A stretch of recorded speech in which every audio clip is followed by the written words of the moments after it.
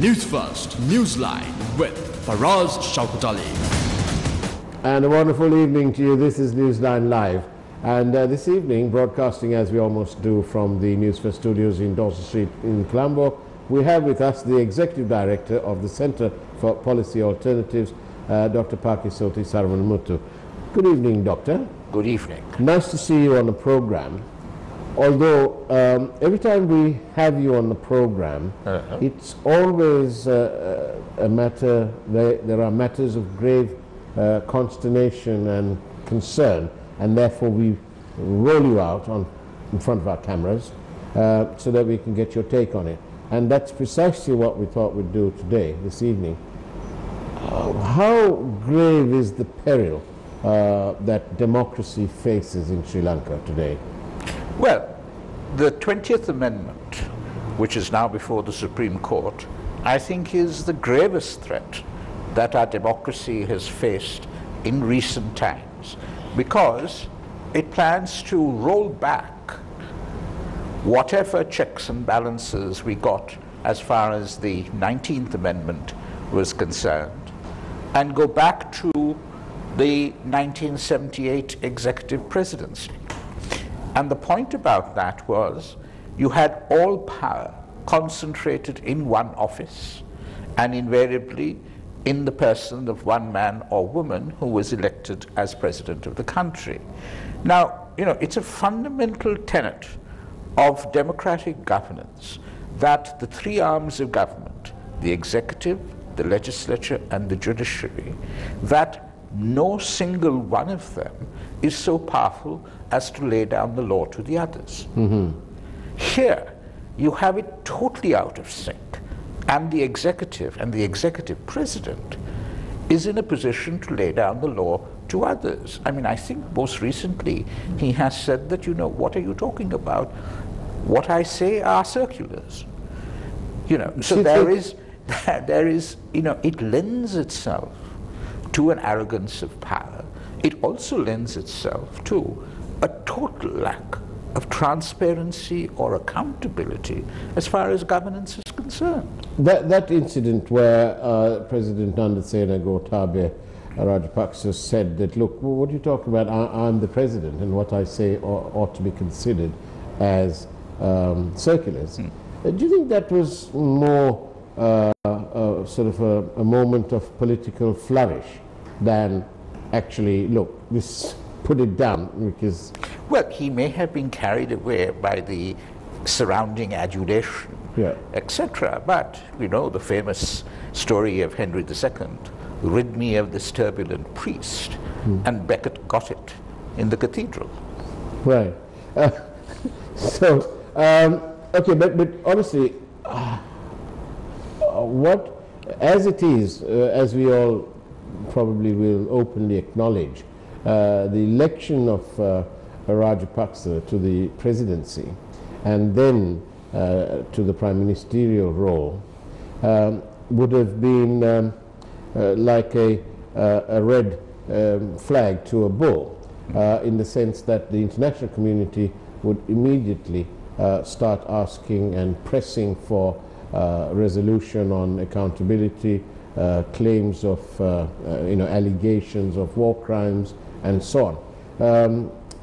Now, on top of all that, you have this apparent concentration of power in the presidency, or an attempt to do that, and the 2/3 which they have. Do you think that the international community is going to intensify their concern? Well, as far as I understand it, the international community is interested in engaging, constructively engaging with this government. And I think in terms of their concerns that came out of the UN Resolution 30/1, the United Nations Human Rights Council Resolution 30/1, they will probably bring out those concerns in private in their discussions with the government.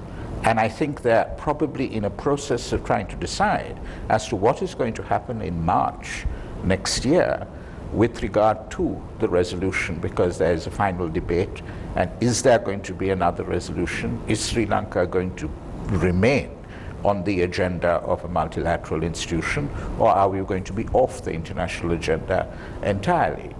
You know, so it's a work in progress, as it were, and after all, this government, in effect, the general election was in August, and so we're still, 2 months or barely 2 months into a new government. Now, do you think that when our president declares that if international organizations continue insisting on various things that are not acceptable to our government, then they will withdraw from those organizations. Do you think this sort of wagging of the finger works, or will the other side simply withdraw all aid and say, well, in that case, carry on, chaps, you know? Well, I mean, that could happen. But I think the Sri Lankan government is probably emboldened by the Chinese, as well as the fact of the competition between the Indians and the Chinese as far as Sri Lanka is concerned, and therefore it does have a few cards to play with.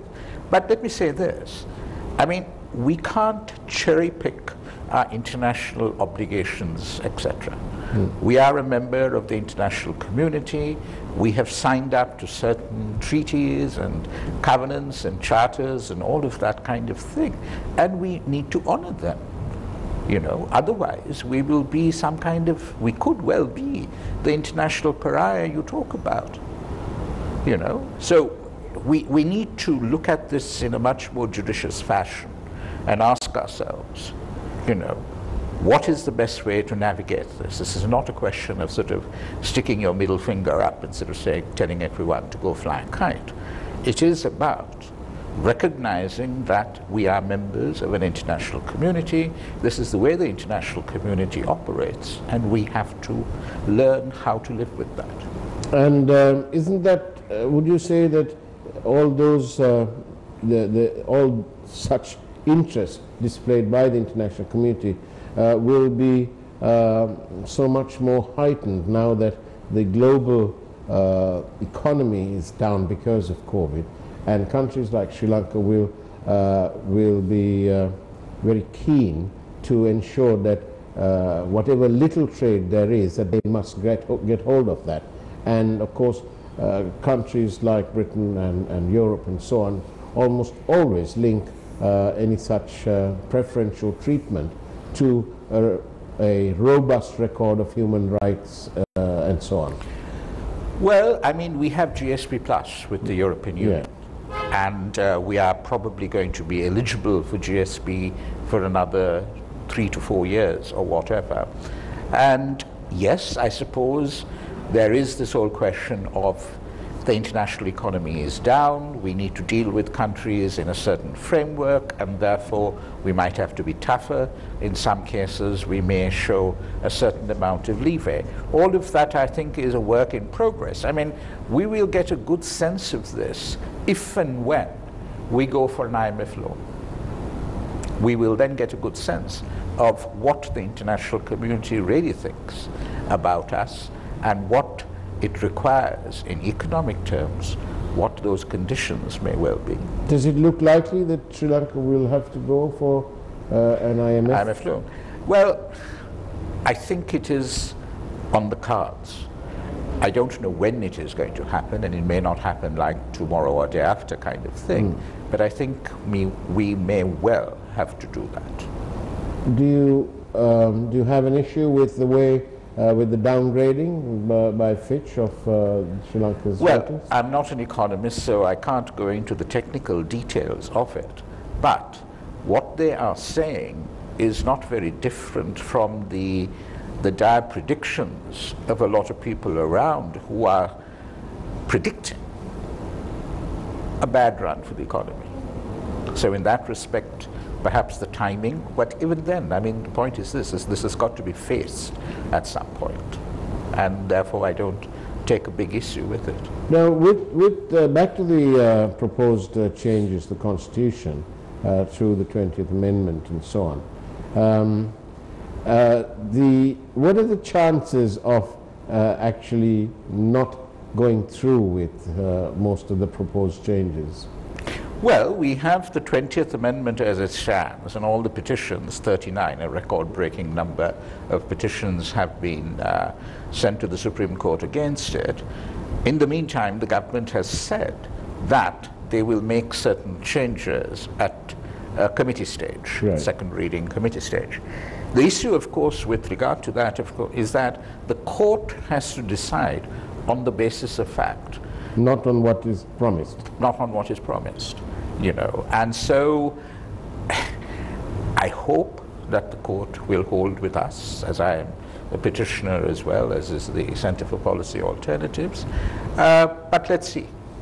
I mean, it's up in the air in the sense of now, I think the court has time till the 12th of October to come up with its decision, whether it requires a referendum or whether the changes that are being proposed can go through without it. How does your organization view the proposal that the president shall be able to appoint judges and so on?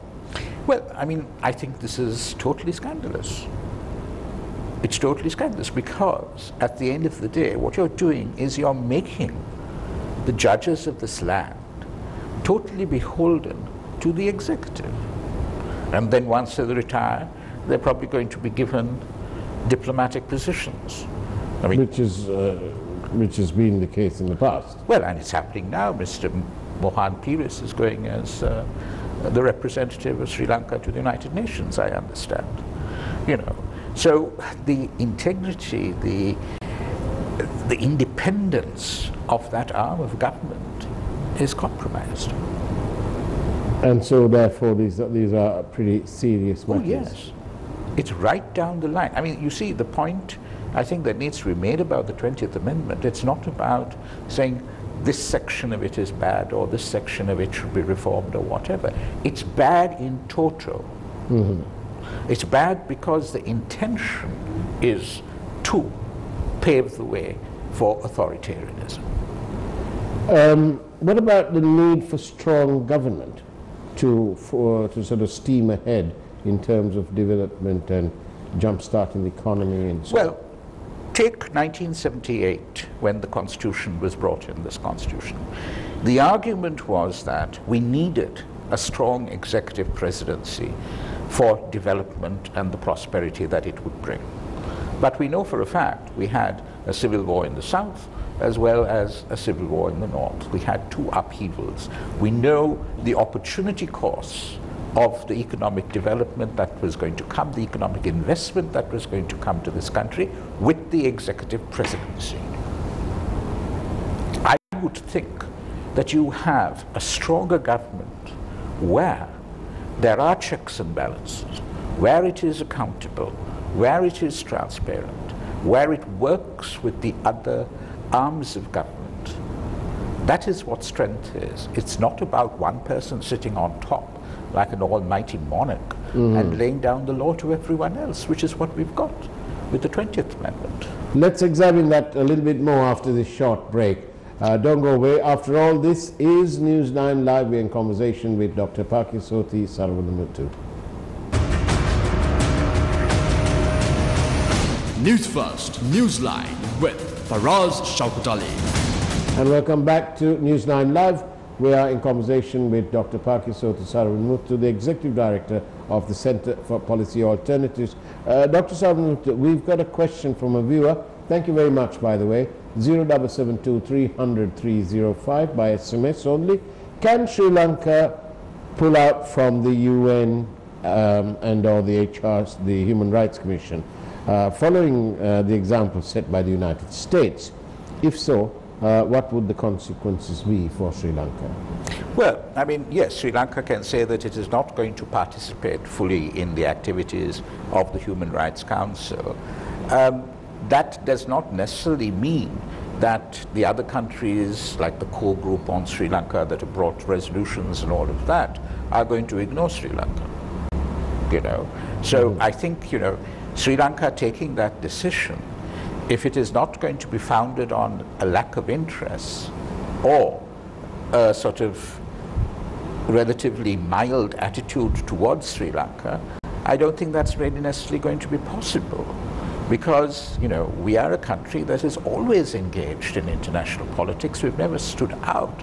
We were a leading member of the non-aligned movement, all of that kind of thing. So it would be very odd for us to stand out and let the Chinese and the Indians look after us internationally. But what about serving the people's needs? Now, in the last government, the Minister of Housing wanted to build 125,000 houses. I believe that the figure we need in terms of housing is around that amount. The former government tried to build 65,000 homes in the north. That came down. I think they managed one, which is the show house. And for whatever reason, the people who are in need have simply been forgotten or laid by the side. Whilst all these nice things are being argued and debated and so on. But honestly, 9 out of 10 people, I venture to suggest, don't really care about this. The people who need housing, the people who need facilities and opportunities and schools and so on. How is the government going to cope with all that? Well, I mean, yes, there are a majority of people in this country who are not necessarily obsessed or taken up with that whole notion of transitional justice and the disappeared and all of that kind of thing. But we cannot deny that there are people in this country who are. They are also citizens of Sri Lanka. And if they are to be treated as equal citizens of this country, as they should be, their concerns, their grievances should be taken into account. Now, the question with regard to transitional justice, the resolution 30/1 we set up the Office of Missing Persons. We've also set up an Office of Reparations. There are 2 other mechanisms that we promised to set up, which we have not. One is, of course, the Truth and Justice and Reconciliation Commission, and the other is the accountability mechanism. And there was this whole debate about the question of whether there would be foreign judges or not with regard to it. Now, the government needs to have a policy. There needs to be a response. Okay, if you do not want the international community to get involved in it, what are you doing? What is this government ready to do for reconciliation? Does it say that, look, reconciliation is going to come through economic development? And if it is economic development, how about starting with land that is still in the possession of the forces? Although even in the last government, we had the members of that government, including defense secretaries and so on, state that there were some lands that they would simply not release because they were needed for security reasons. Okay, so there is some land that is going to remain in government hands. What about the rest of it? You know, what is the program with regard to housing in the north and east? What is the situation with regard to the 40 to 50,000 mothers who are single women heading households now? You know, what is the situation with regard to them? You know, so there are a number of things which economic development in itself will not solve. It's not a question of putting money in people's pockets. I mean, there is much more to it as well. You know, so what we need is a holistic policy from our government which says that yes, we will prioritize economic development. However, there are some issues from the past that we have to deal with, and yes, we will also deal with those. But as far as a government is concerned, and as far as the platform on which we are elected, we are going to prioritize economic development. I'm going to ask you this question because it then leads to something else. Do you think that, quite frankly, that Sri Lanka is living in with a government that is racist or communal-minded? Well, I think that we have at the present moment a government that is very concerned and very keen on asserting, sometimes aggressively, the majority identity, that is, the singular Buddhist identity. And therefore, whether it is by choice, whether they do it deliberately or not, everyone who is not of that identity gets put into a secondary position at best. So if you are asking me the question, does that amount to a racism, does that amount to a certain discrimination? Yes, I think it does. Yes, I think it does. I mean, look at this. The whole point with regard to accountability was the point about international judges. Take Sunil Ratnayake. He has been convicted by every single court in this country of the murder of 8 civilians. Is it 8 or 11? I can't remember. Of which there were children, one of whom was 5 years old. The president pardons him. Why? Why do you pardon someone? This is the Sri Lankan judicial system that has convicted this man right up to the Supreme Court. And you pardon him? But the president does retain the right. He has the right to pardon, but what are the grounds on which he's pardoning this particular person? Can he rely on humanitarian needs? Humanitarian needs?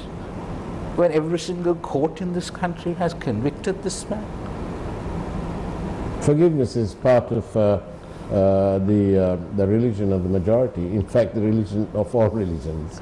Well, yes, there are other cases. So in that case, we should not be convicting anyone.